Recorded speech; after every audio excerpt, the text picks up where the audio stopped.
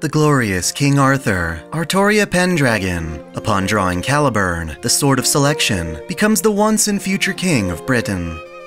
In her court at Camelot, she gathers honorable knights to serve at the Round Table, protecting Britain from Saxon invasions. Perhaps her most dependable knight happens to be a distant relative, Sir Gawain, the White Knight of the Round Table, who mirrors her glory in varying ways. This is significant, as Artoria's pursuit of kingship has robbed her of any hope of normalcy. The peace she fights for is never something she can personally experience. Through Gawain, however, Artoria is blessed with an ally who will always be on her side. When Artoria is gifted Excalibur, Sword of Promised Victory, by Vivian, the Lady of the Lake, Gawain is entrusted with Excalibur's sister sword, Excalibur Galatine, the resurrected Sword of Victory. Unlike Excalibur, which is a blade that illuminates the night, Galatine derives power from the sun, blessing Gawain when basking in the sun's rays. When fully invoked, it allows him to conjure a miniature sun that combines its energy with an elongated swing of the blade, engulfing his enemies in a wave of heat and a giant ball of fire. The relationship between the two swords also represents the responsibilities between Artoria and Gawain. While the king is the night, Gawain is the day. His loyalty and resemblance allow him to be the king's impersonator on occasion, serving as stand-in while the king is away. He is even considered to take the king's place should she fall. That said, Gawain does not believe for a moment that his king will ever meet her end. She is the ideal knight, and by watching her fight in the vanguard, Gawain is certain Britain will have a bright future. His tasks in the court include collecting debts and serving as Artoria's right-hand man. He performs these duties stoically while maintaining an air of polite sincerity.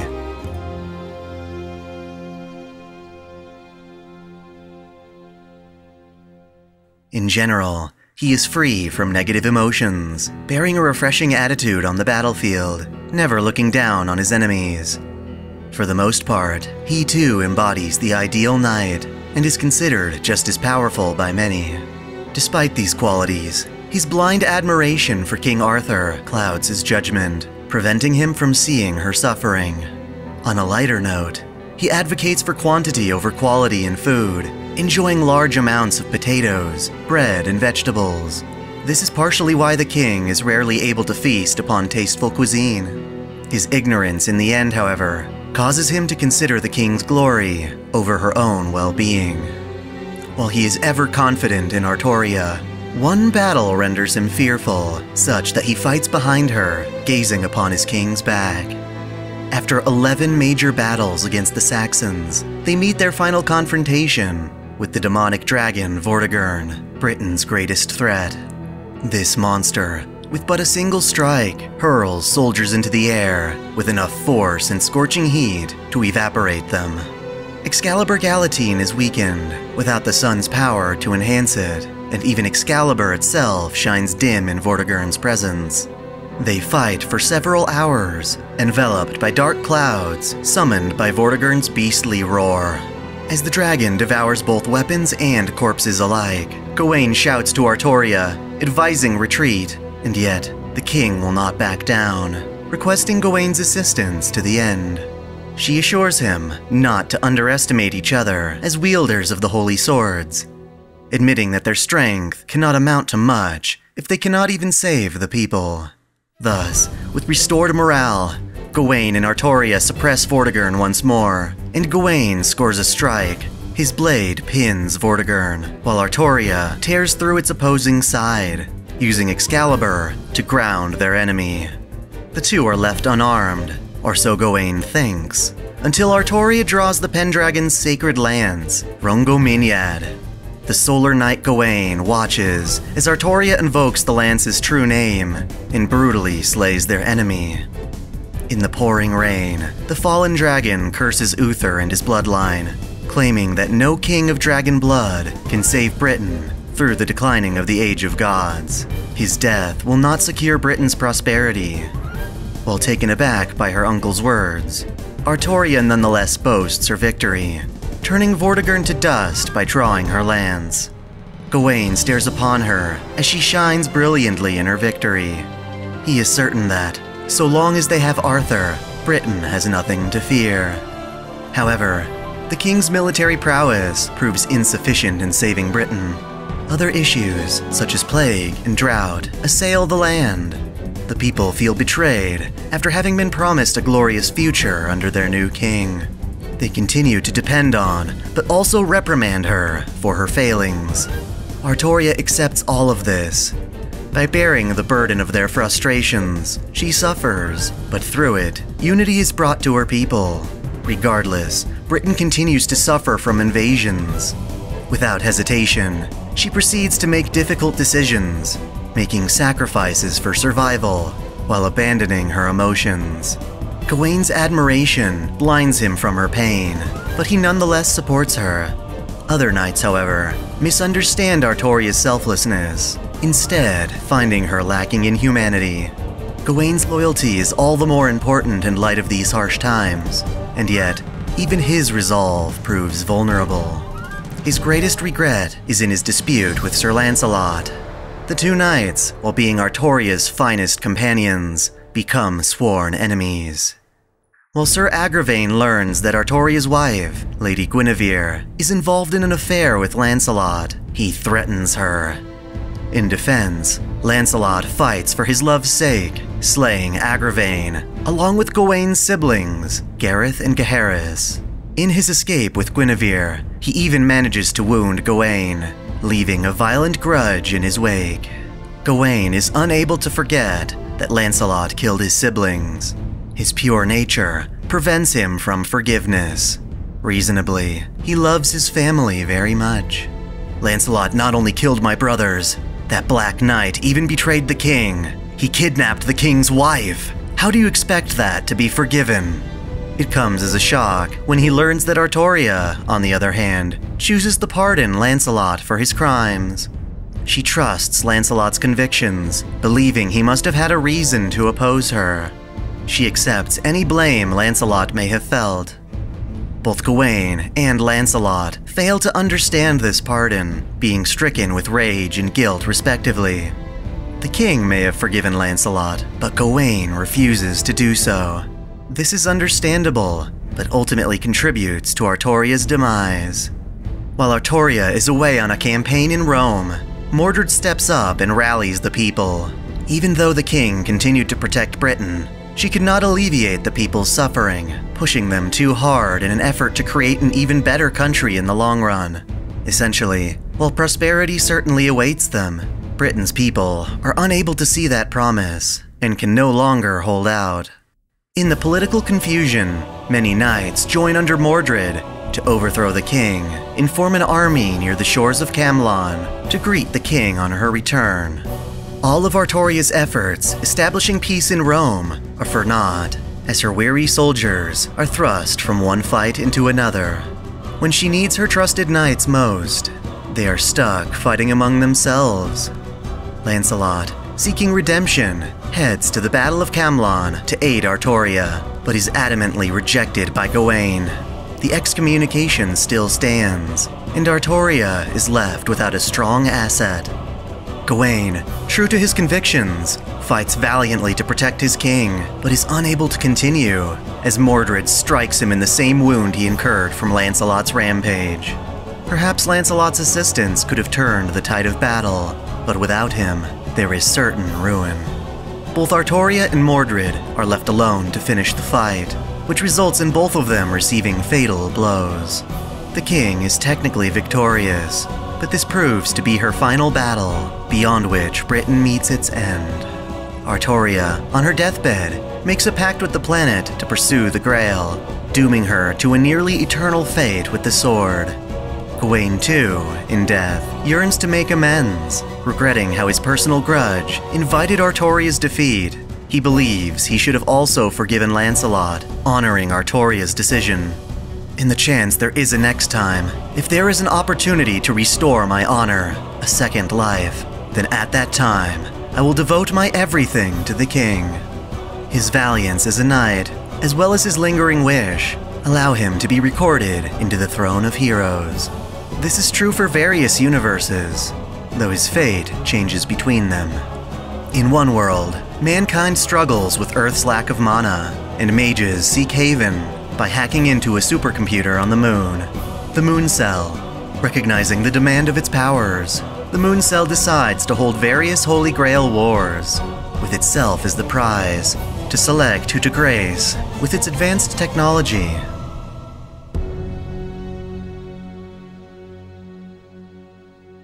On Earth, the Harvey family owns 60% of the world's wealth. Their pursuit for dominance causes the family to also seek dominion of the Moon Cell.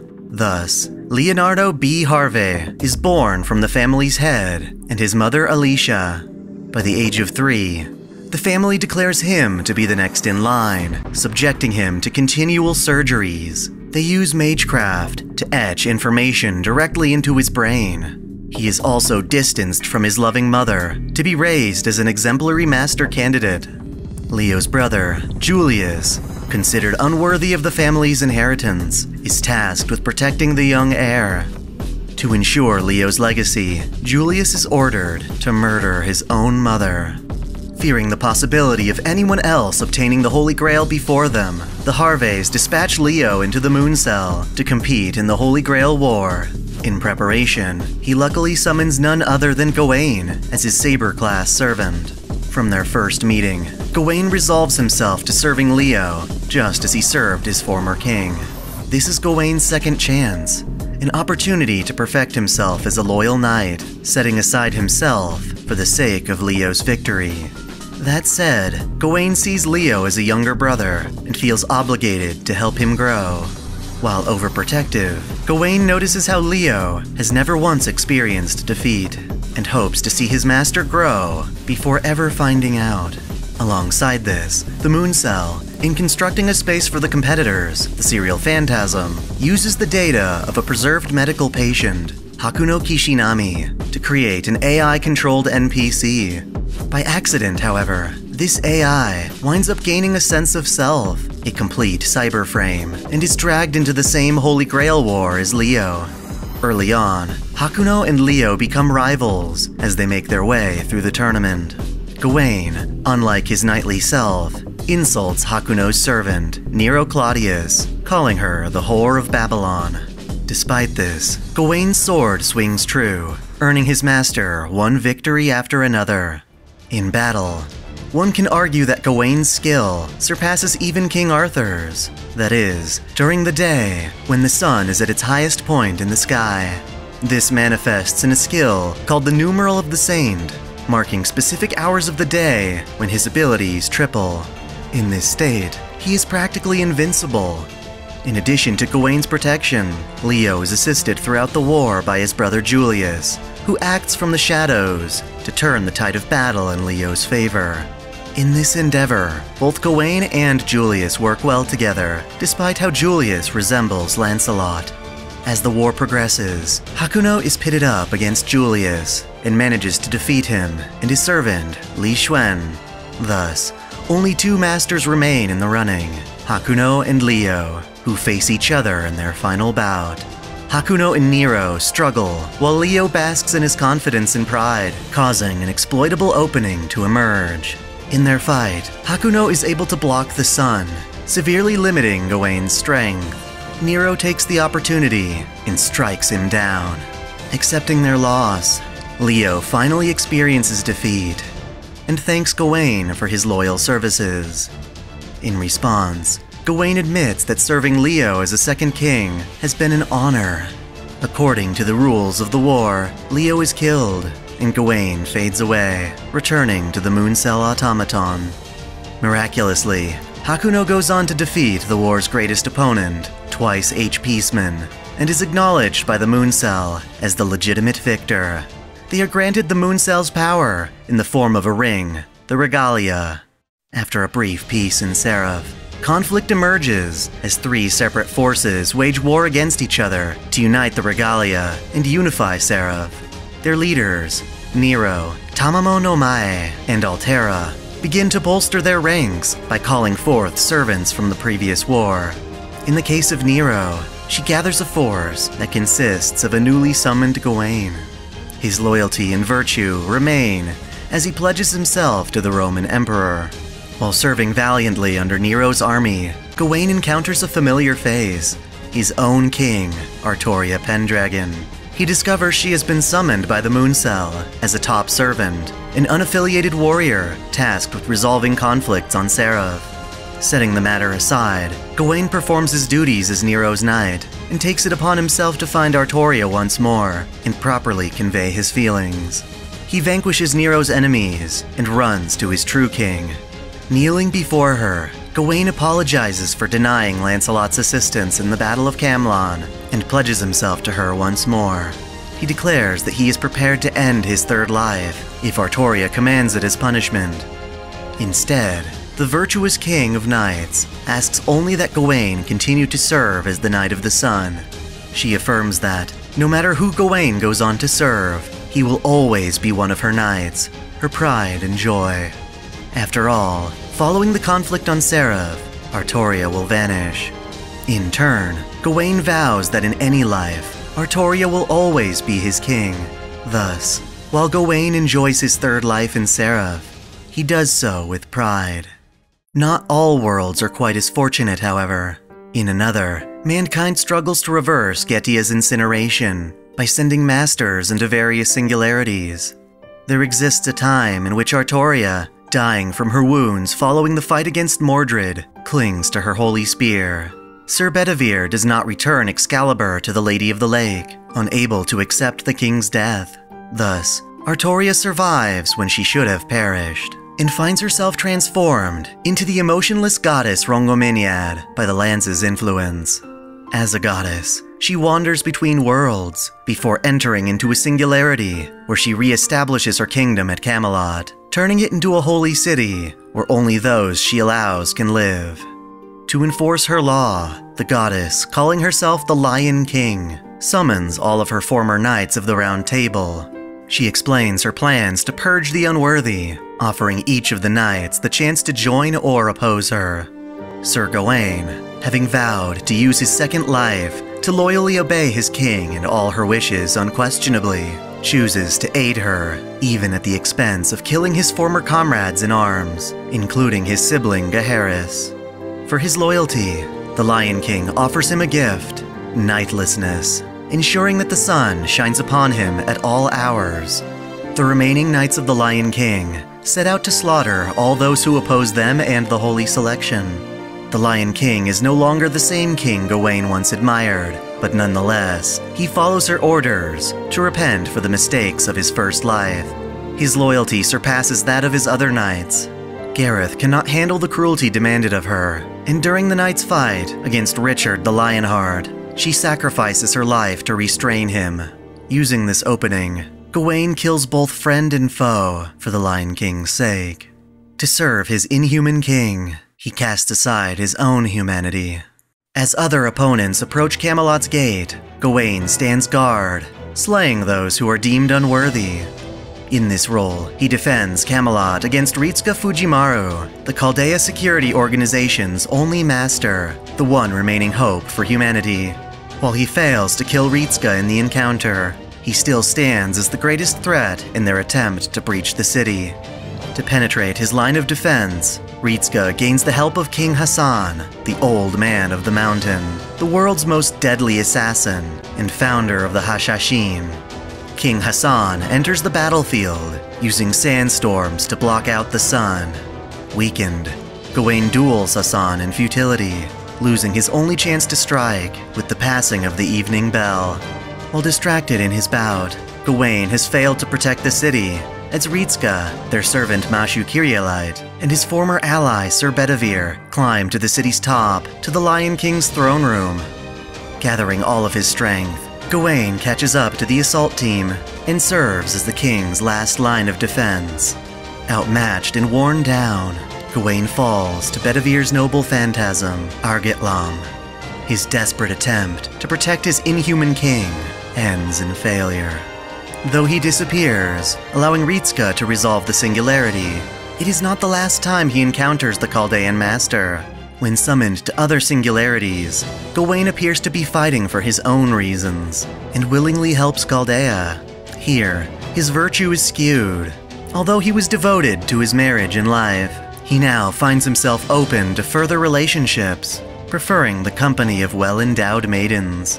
Despite this change, Gawain's new dedication to serving as Ritsuka's sword brings him back to fighting for the same goals as his precious King Arthur, to protect not only Britain, but all of humanity.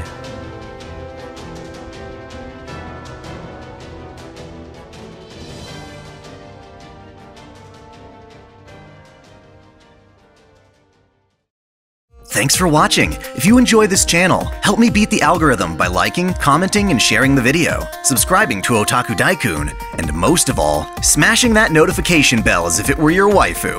That way you'll never miss out on all of my anime content, lore videos, live streams, and Holy Waifu Wars polls. My vids are struggling to get featured, so that bell is absolutely critical. If you want to support me directly, check out my Patreon, or consider donating via Super Chat. And as always, celebrate your fandom.